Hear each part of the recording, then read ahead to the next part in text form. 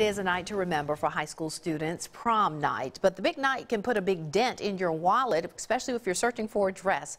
Our Stephanie Poole went dress shopping with some local students today, and all of these dresses were free.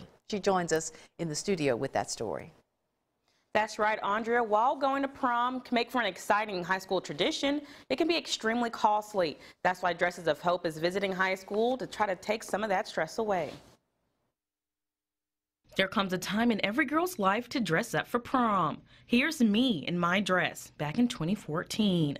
While going to the dance is simple, the hardest part can be finding a gown. I have wanted to go to prom since I was in elementary school. Like, always seeing all my older friends and my cousins and stuff go to prom, it's just like, I don't know, for some reason it's like a rite of passage. Like, you always wanted to do that growing up, and I cannot wait to be able to do that in 2 weeks from now. Megan Lohman is a junior at Starkville High School. She says if it wasn't for Dresses of Hope, she might not have found anything to wear.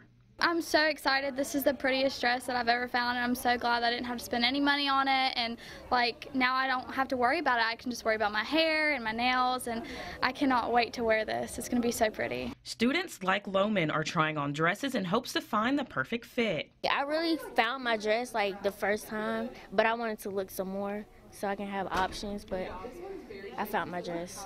Board President Laura Turner says there's dozens of dresses, shoes, and accessories to choose from. The catch is, everything is free. We collect used and unwanted prom dresses in Starkville, whether that's from college girls or just people from our hometowns that want to donate dresses. A lot of them still have the price tags on them. They're super nice dresses, and so it does just kind of save them a trip traveling around trying to find dresses if they can't find one in Starkville. I wasn't actually looking for a dress. I was just kind of going with my friends. I ended up finding one, which is great, so now I don't have to shop. I was actually shopping online, and I was really struggling, so I'm glad I was here. Now Lohman and her classmates are off to make memories that will last a lifetime. I'm very excited because this is my first year going to prom. This is my last year of high school. I love that y'all are doing this for us because, you know, some people never had the opportunity to go to prom.